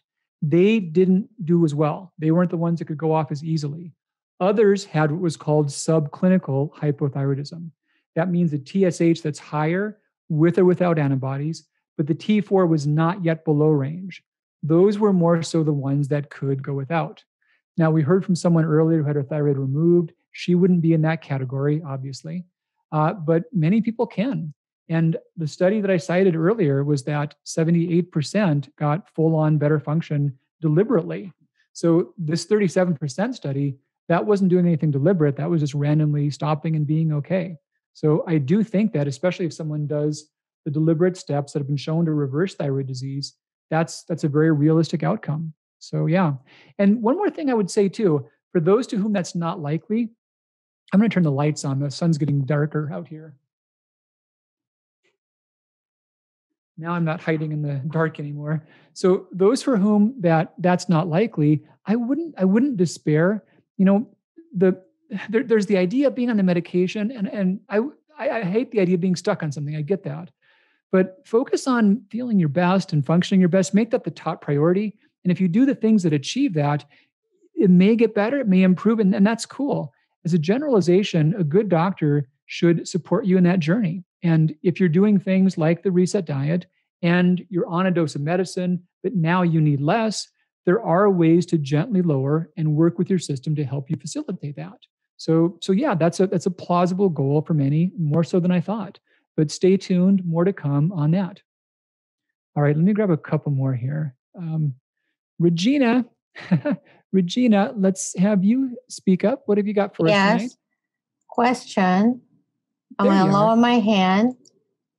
Did I lower my hand? I can see my window. I lowered your hand. Oh, thank you. Okay, Dr. Christianson, thank you for asking me. 2 questions, actually 3. Does white rice contain iodine? Is that advisable? Is that okay to take, or is it something? Yeah, so the book's got really thorough lists of green, yellow, red light foods. Yeah, rice is green light. Excellent. What about, you mentioned prune juice contains iodine. What about dried prunes? Not as much. They're actually yellow light, but also easy ones in the book. Cool. And another thing you just mentioned, that iodine causes TSH resistance, Yes. which in return makes the antibodies higher levels of antibodies. Yep, you got it. So that's it, right? Yep. I'm treating with a functional medicine practitioner here in New York City. Uh-huh. So I want to ask him about iodine. Do you know Dr. Borenstein? I do. You know him? I've not met him personally, but I know of his work quite extensively. He said he's been doing it for years and years. Yeah. So yeah, please, there's an article that I posted about the iodine controversy. I talk quite a bit about his work and why our views differ. I wrote about that in that article. Oh, would you mind giving me an email link here in the chat? If you take a look in the chat, I don't know if you can see the ones from me. If you can't, just put in Alan Christianson iodine controversy, and you'll find it quite easily. Okay, 1 second. Let me write it down. Iodine controversy. Yeah. That's a easy one to find. Yeah, the funny thing is that Dr. Borenstein and myself were both trained by a gentleman named Guy Abrams, who is since deceased. Dear man, kind man, and the whole idea about needing high-dose iodine was his brainchild. The difference between Brownstein and myself was just that, I read the references, I read the other studies, and I saw that the research was going in a different direction. But yep, there are those that have some older views still. Okay, Alice, let's hear you. You've been patiently waiting here for a bit. How you doing this evening? I'm great. Thank you so much I'm so thrilled to get to ask you something. I've been on the program for some time and just got my lab results back, and my TSH has gone down quite a bit. So That's awesome. It's down. Yay. So it's working. I was at like 0.97 or something before, and now I'm at 0.243. Yeah. And unfortunately, I'm on NP thyroid because that's all I can find. And the next jump down is a big jump. It's just 60 milligrams. I'm at 90 now. Is that big a jump? A couple thoughts. That could be a larger step. As a generalization, when your TSH does get to be below range, but it's not flattened. So flattened like 0.001 as low as it can get. Yeah, when it's below range, but not all the way down, you're you are above, but probably not by a huge amount. So I'm thinking about this the same way you are. In our practice, what we often do is we'll use NP and we'll use the quarter grain potencies. They're also called 15 milligram potencies. And we use those to fill in for cases like that. So yeah, when we would see someone like in a situation like yours, rather than go from 90 to 60, we could do a 60 plus a 15. So it's like a more gentle step down. Right. I just have to have 2 prescriptions, sadly. It does take 2 prescriptions, 2 pills to take at once. But yeah, that's probably the smoothest transition for you. That's what I was thinking I needed to do. I'm so happy to ask you these things. And thank you so much. I've so appreciated the support. And I really encourage anybody who's thinking about it to do the program. And the Facebook group's really helpful. And a subject came up in the group today about foods that contains canned foods or prepared foods that have sea salt, because there are a number of dairy alternatives that you say are okay that do have sea salt. Clearly, you assayed them, but is there? And somebody said they had heard you say that if it had 500 milligrams or less of sodium, then it was safe, because there's so many things that have sea salt, but maybe their levels aren't so high. Yeah. How should we look at that? Because it's hard if you're. Yeah. It is. There's a lot of foods that are made with that. And you're exactly right. And I base that just on all the products that I have seen assayed. So if it's something to where there's sea salt, but it's also something that's got a major obvious source of iodine, like the egg yolks or dairy, that's different. Right. But if there's no obvious iodine sources, but there's some sea salt somewhere down the ingredient list, and the total sodium contribution is under 500 milligrams, I would consider that green light. That would be negligible. Is that per serving you're considering? Per serving, correct. Okay, so a lot of things like beans and tomatoes and whatever might be okay. That opens up a lot more options. It really opens up a lot. And I guess sort of on that same thing, for someone who grew up on the coast and clams and crabs and loves oysters almost more than anything, am I never going to be able to have those things? If I do that, am I then really setting myself back? So, if I indulge in any of these things once Alice, it's Chuck E. Cheese. You don't know how many oysters I can eat. No, and I'm really with you on this. If I had a magic wand, I would have put all the iodine in like junk food and say, just don't eat junk food. That'd be simple. Mollusks and oysters, they're really good foods for so many reasons. So it breaks my heart that some version of seafood are so high. But yeah, hold on to those for the yellow light options when you get to the maintenance phase. One quick I don't know if this is going to be quick, but the gluten, there's been so much. I know I just saw your interview with Dr. Tom O'Brien, who I've followed for a long time. Yeah. And he talks a lot about molecular mimicry and that being an issue with Hashimoto's. And then there's Dr. Faisano and the whole issue of zonulin and tight junctions and leaky gut. And I haven't heard you talk about that. I've heard you talk about you need your whole grains. I can get my whole grains, but I'm concerned about these other and gluten causing micro tears in the intestines. So what's your take on those positions about gluten? Yeah, so the zonulin and the microtraumas, these are real things that show up in celiac disease. There are plenty of citations on that. And those without celiac disease, so leaky gut's a funny thing. There's actually a really good podcast that I did with Tamara Duker-Fruman. And I'm trying to think of the title of that one, but it hurt Tamara, my podcast and Tamara. So we went very deep in the whole leaky gut idea. The earliest iteration of that, which came out in the late 90s, was that the gut membranes open up in response to trauma, bad things get in, trigger the immune system, autoimmunity, da-da-da-da. It was a plausible theory for a while. However, it's fallen out of favor amongst research.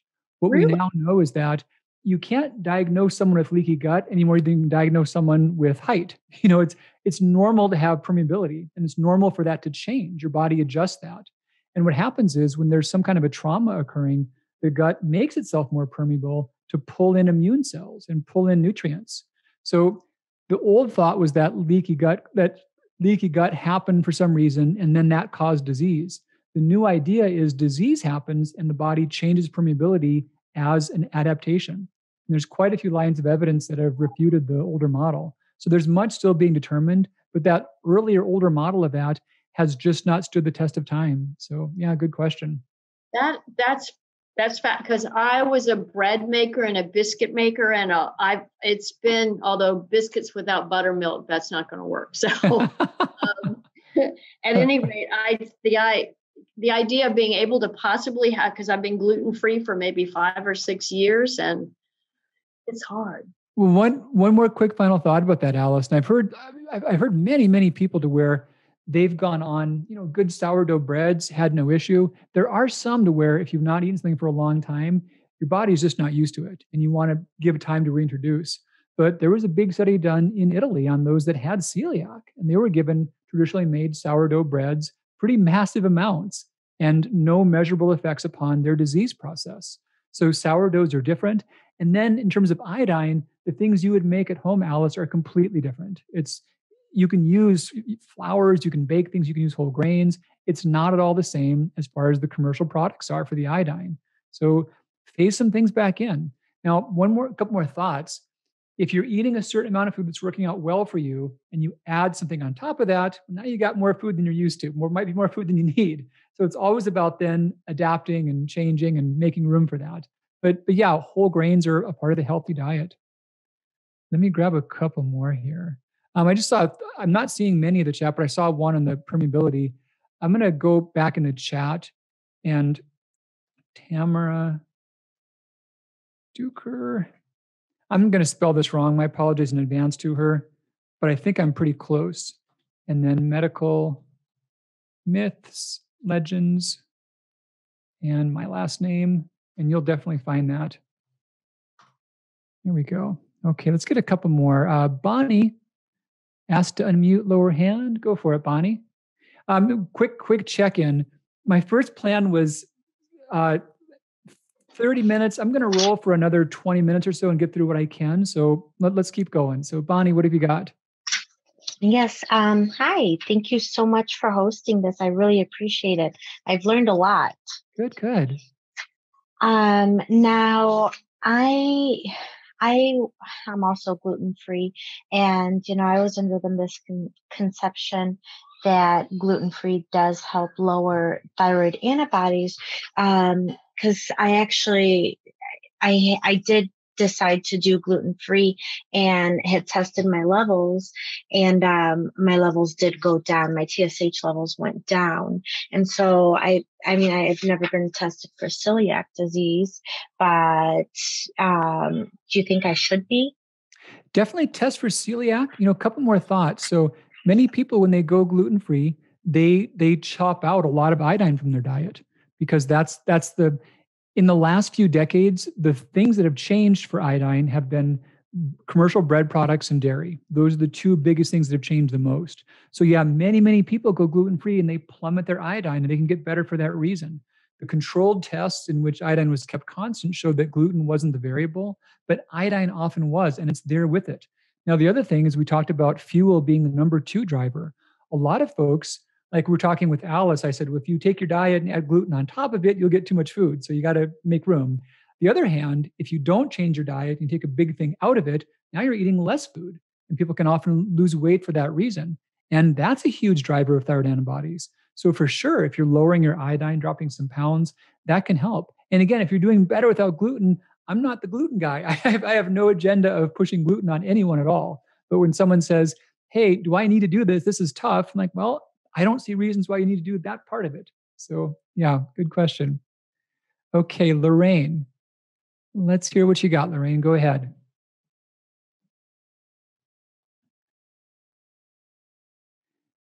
Lorraine, are you off in the other room? We're waiting for you.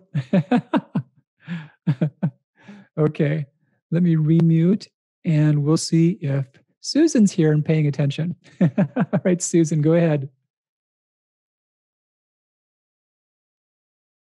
Okay, we're going fast. Let's see, let me remute. Seeing a lot of folks being really patient here. Let me go down slightly. That doesn't work. Okay, Renee. How about Renee? Asked to unmute. I'm here. Can you hear me? I sure can. How you doing? I'm doing really good. Just a quick question. I'm wondering, do all of these things apply to Graves' disease as well? Yeah. Good question. So all of them, the iodine, yes. The fuel balance, yes. The food study, partially. And I say partially because many with Graves do have positive thyroid peroxidase antibodies. A smaller percent have positive thyroglobulin antibodies. But the iodine thing, definitely. And yeah, the fuel, definitely. With Graves, there's a vicious cycle between having too much thyroid hormone and then the autoimmunity that makes you have too much thyroid hormone. So it does take some therapy to slow the thyroid to break the cycle. But if that's done in conjunction with iodine regulation, it's going to go a whole lot quicker and you can recover faster too. I'm going to remute. Funny thing about Graves is that it's more acutely dangerous, but there's a higher rate of spontaneous remission. So if you're managed well for Graves and you do the right things, there have been papers, I've seen different numbers, but I've seen numbers between about like 80 to 95% can go into full remission in 1.5 to 2 years. So it's a big deal. You need to manage it, but there's a really good chance of it being fine on its own when things are done right. All right, Rachel, let's hear you. I'm going to ask to unmute and lower hand and go ahead.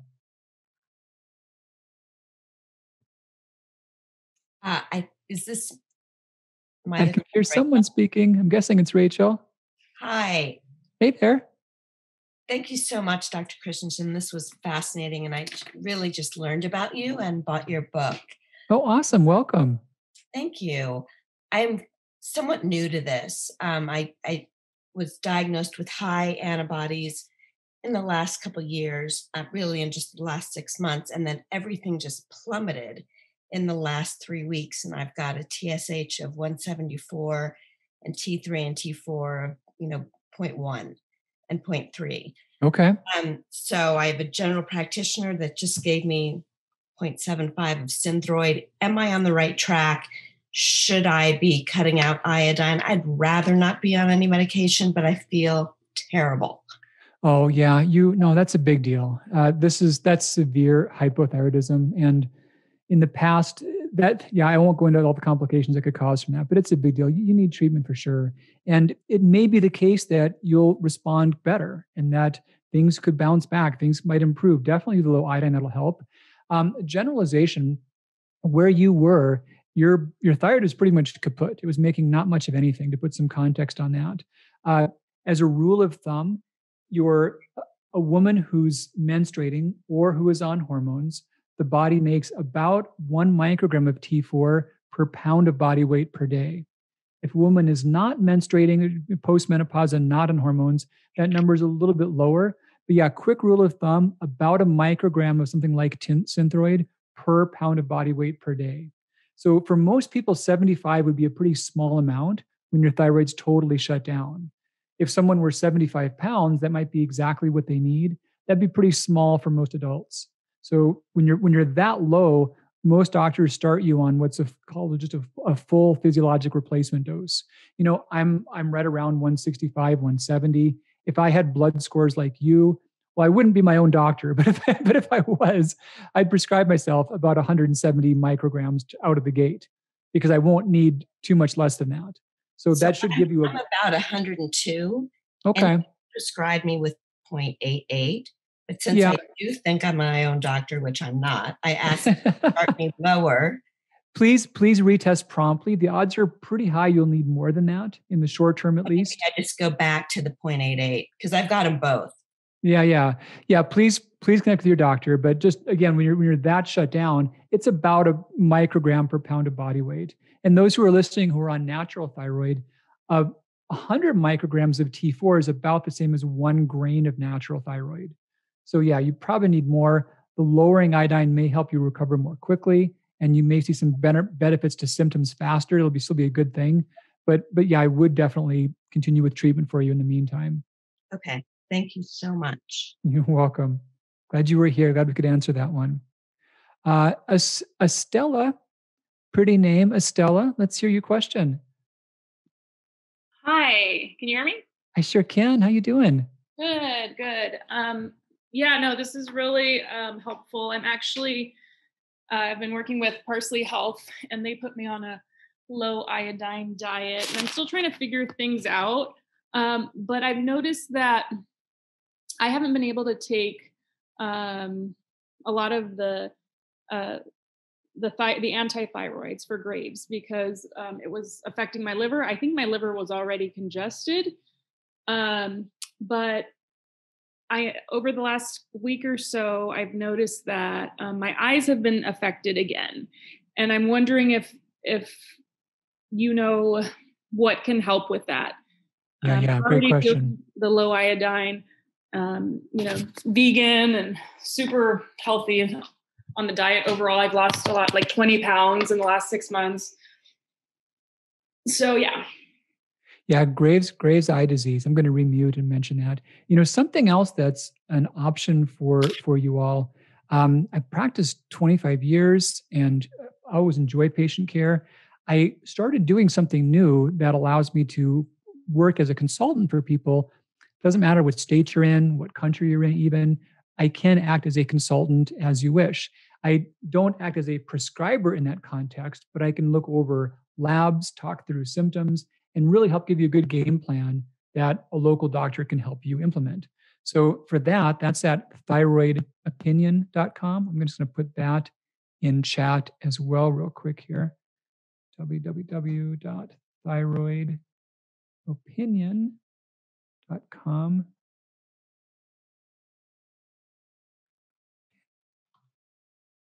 Looks odd for some reason. Okay. thyroidopinion.com. And yeah, I can help guide people and talk through particular situations as well. So Graves' eye disease is correlated, of course, with Graves' disease. However, it's not perfectly correlated with the hyperthyroidism. So even when you manage the thyroid levels, Graves' eye disease still can show up. It affects about a quarter of people with Graves' disease, and it does relate to the autoimmune process more than the absolute thyroid levels. So the iodine steps are very helpful. It's something to where it does change over slower periods of time, like about a 3 to 6 month period of time. So do still pursue that, but with symptoms of that, do also consult with an ophthalmologist. Do be sure to get a good examination. Sometimes there are things they can detect or do to prevent that from progressing if it's showing up. But overall, the strongest correlation is with thyroid stimulating immunoglobulin. That's the immune marker that drives Graves. That's the strongest thing that predicts Graves' eye disease. Now, when you can't tolerate thyroid blockers, that's a little difficult because you've got to get out of that hyperthyroid state for the TSI to come down as well. There are natural thyroid blockers that some can do better with. They're not non-prescription. My doctors do use those. I can consult on those, and I could give guidance that those at Parsley Health could help manage as well. So that's an option for you. But yeah, important thing, and I'm glad you mentioned that. Let's get a couple more. Okay. So I'm 52 years old and I love seeing names that I haven't seen before and I want to pronounce them well. Let's see. Schyle, Sishine? Sishline? Okay. I'm going to have you help me. I hope I didn't butcher it too badly, but let's hear your question and please help me pronounce your name better. Great. It's Shalene. Shalene. Well, that's so much easier. It sounds easy. I don't know. I was struggling for no reason. I don't know why my mother had me spelled it the way she did, but at any rate, thank you so much, Dr. Christianson. I followed you for many, many years.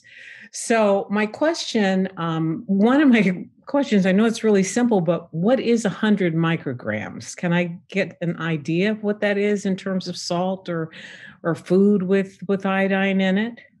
100 micrograms. Do you mean what I was talking about before about the per pound of body weight, or? Well, did you say that 100 micrograms should be how the amount of iodine that's safe to take in a day? Or did I misunderstand that? The most recent thing I was talking about was like doses of thyroid medication, but I'll still answer this question. Okay. So it's probably about 50 to 200 is a safe range for staying even. And then below 100 is where you fall with the thyroid reset diet.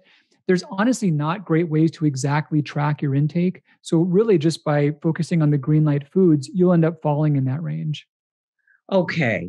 But is there like a, thinking of just like salt? I mean, let's just say I was just eating vegetables. I'm a vegan and I eat a lot of vegetables and I'm not doing a lot of seasonings on them. But just in terms of just salt by itself, whether it was the kosher salt or whatever, what's the equivalent of like the amount of salt that could be safe for you to take? Or is the other salt fine as long as it's kosher salt and it's not Himalayan salt or other salts fine? Yeah, the ones that I encourage have really no significant amounts of iodine whatsoever. So, Okay. So yeah, you don't want to pour a cup of salt down your throat. but yeah, there's really, the quantities are not relevant with the good types of salt. Okay. So just stay away from the iodized salt, stay away from the Himalayan salt, which is what I've certainly been using. And what about the salts that are in the misos? Yeah. So in those cases, soy has some ways by which it may bind iodine. And in general, things where you're talking about, if it's a sea salt, if it's less than 500 milligrams per serving, that won't be a factor. Okay. And then last question about the vaccine. So if they're saying that, that in the CDC website says that people were censored who had, autoimmune disease, there are only 4 areas that they say you can take the vaccine, but we're asking you to exercise caution. And there are only 4 things that are listed, and it's autoimmune, I think immunosuppressant, HIV, and maybe pregnant women. And so is it a normal thing that that in 4 to 6 months that they are going to do some tests? I mean, I know they do this with other vaccines, but I'm wondering, have you heard anything like that? That if in 4 to 6 months because all of this vaccine was rushed and it was on an emergency basis. And I'm sure, as you said, do you want COVID? No. But I'm also wondering, is it a normal sort of protocol that we could expect in 4 to 6 months that they would do some testing with autoimmune, since we are one of the 4 conditions? For sure. Let me just respond to that one real quick. Thank you. Yeah, you bet. So in terms of, I hate the warp speed. Couldn't think of a worse name for something. And the process was quicker and it was rushed for sure, but that doesn't mean that important steps were skipped. All the steps that are normally done were done. And there have been times in which vaccines have been found to have products after they've been out for a little while. The longest time frame historically has been 6 weeks. So, when things happen, you think about it like in this sense. If a lot of bad things happen right away, then there's milder things that happen a little later, maybe milder things after that. But most things show up rather quickly. And it has been 6 weeks. Even things that have been tracked for years has been the window. And we've got already 2 months or more. And yeah, right now we've got 25.6 million doses that have been done. And in terms of tracking, they haven't done studies in which they were only looking at autoimmune disease. But the studies that have been done were open-ended, meaning they were tracking every weird thing that happened. Extreme example of this, one gentleman was struck by lightning 2 weeks after his second dose of the Moderna vaccine. No one thought that it was causal, but they're tracking everything. So yeah, those things have been shown up and tracked. And we'll learn more, but there's been no data about emergent or issues with autoimmunity. What they do when they ask people about that is they put them in a different line after the shot, so they may watch them for 30 minutes rather than 15. The one thing that has happened is that there's been 11.1 per million people have had anaphylactic reactions. And I looked at the raw numbers of those cases, and yeah, pretty much all are in the first 5-10 minutes. Those that have had past anaphylaxis or severe allergies some have been a little bit later, but half an hour has covered it, and they've all been well treated. So I'm not pro-vaccine. I'm anti-COVID. That's my thing. All right, let me get just 1 or 2 more. I'm going to get paddled by Kieran if I don't come upstairs for supper pretty quick, but I'm sorry I won't be able to get to all these, and that breaks my heart, but let me get 1 or 2 more real quick. Okay, so Lim, let's hear what you have for us. Hi. Hey, good evening. I do have a couple of questions. So I have had hypothyroidism for about 7 years now. And in the middle of that, sometime 3 years after or so. I kind of got sick of taking the medication, and also my insurance had run out. So I kind of cut myself off like cold turkey. And then when I did get my insurance back and got tested, it was completely normal for about 2 years. And then my doctor just told me that it was because the half-life was long. And not 2 years long. yeah. So, but after 2 years, my hormones were going crazy again. So then I had to get back on it. And then I've been regulating it. And like last year, I checked it again, and my dosage needed to be decreased, which he thought was odd as well, and wanted to send me to an endocrinologist, but pandemic happened and situations changed. Yeah, you might be a good candidate for the reset diet, and watch your scores, and you may well do a lot better promptly. Oh, I see. Okay. And then do you think that, that 2 year span of being completely normal and feeling amazing, does that happen too often, like to people? It can. I'm going to mute real quick. And yeah, there are those that end up having better function back again. And we the biggest driver we know of that's more relevant than all other factors is your iodine content. So yeah, be deliberate about that and look at the lists. And I think you've got a really good chance of seeing that recover again because it happened to you before by accident. So that's really cool. Okay, last one. Let's next up on the list. Let's get Sophia here. And hey, you guys, I'll do another one of these next month. We'll talk about medications then. We'll do questions. And again, I'm on social media Mondays at 4 o'clock on Mountain Time, which is 3 Pacific or 6 Eastern. We don't change time zones in Arizona, so I really got to think about that to get it right. But yeah, Sophia, let's hear what you have. Go ahead.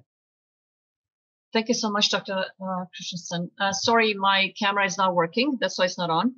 So I have just one question. I think it was asked in a different way. So you kind of stumped me there with no iodine. This is news for me because I've been reading quite a few books, as you know, around who are talking about take iodine. Okay, yep. So there is a lot of, if you go on government sites, both in Canada, where I live, and in USA, you see that the iodine in the soil is almost none left.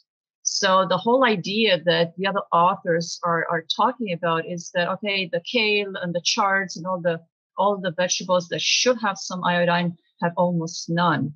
So I'm asking, where's that iodine for like making the T3 and T4 hormone? Because that's the 3 and 4, that's where it's coming from, right? 4 molecules of and 3 molecules of iodine. So where's this coming from? Yeah, the top 25 sources of iodine in the standard American diet, according to the USDA registry, 23 of those sources have tripled in the last decade. So the U.S. is now categorized by the World Health Organization as being at risk for thyroid disease due to iodine excess. If you're curious more, look at that iodine controversy paper. I went into a lot of detail about why some people are saying something very different, and I answer all those questions in that one. Right. Thank you so much. Okay. And I assume in your book is detailed somewhat? For sure. The book talks about that as well. In the book, I didn't talk about the other authors and their views as much. I talked about the evidence for my side. But so yeah, I give plenty of citations and hundreds of references. But yeah, I'm just asking about sources. Those first sources of iodine, 20 or whatever are those in your book or they sure are. And they're it's all talked about. Thank you so much. Thanks. You're welcome. All right, good to be with you guys this evening. And yeah, the team wanted me to remind you all that the book's still there, half off, if you want to spare a copy for a friend or a loved one. Thanks for being with me this evening. It was good to connect with you. And it breaks my heart to see a lot of hands up. They're like little yellow symbols, and I wish I could have gotten to more of those, but I will get really paddled if I don't go up because Kieran made supper tonight. So come on next Monday, join me on social media. Grab me for a consult. Go on Thyroid Opinion. I'll talk to you one-on-one. We'll cover your questions in good detail. You got that as an option too. And we'll be back next month with more on this, and we'll learn more about lowering those antibodies. In the meantime, dial in your iodine, think about the body's fuel load, and cover your bases on the food categories. All right. Have a good evening, everyone, and nice to see you all. And we'll talk in real soon. Bye-bye.